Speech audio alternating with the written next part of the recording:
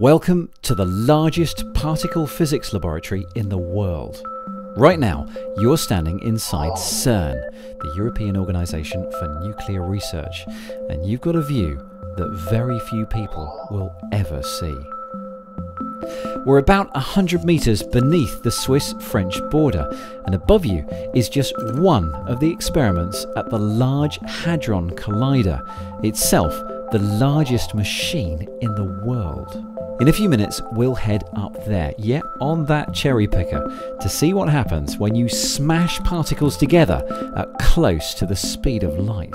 But before we do, let me show you what kind of kit you need to get things going that fast. So here we are, walking along part of the long circular tunnel that houses the LHC. And that's it next to you. That is the Large Hadron Collider, that collection of magnets. It's a 27-kilometre long loop.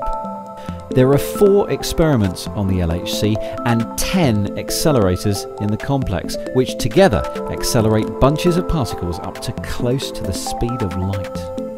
Each section in the tunnel performs a very specific function, from cooling things down to minus 271 degrees C, or focusing the beam, more specifically beams that fly around the ring.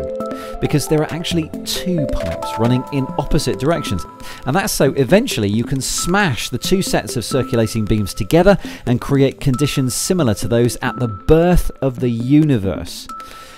So, would you like to see what that looks like? Yes, I thought so. Me too. This cavern contains the CMS experiment, the compact muon solenoid. Although there's nothing compact about it if you ask me. This is one of the places that helped to discover the Higgs boson. So, that big shiny pipe above you is connected to the tunnels that we were just in, and when the beams of particles are going fast enough, tiny adjustments are made to bring those 2 beams together until, right here, they collide. In an instant, the particles are smashed to pieces. And it's these even smaller particles that the CMS can detect. It's an enormous sensor that looks for the fundamental building blocks of the universe.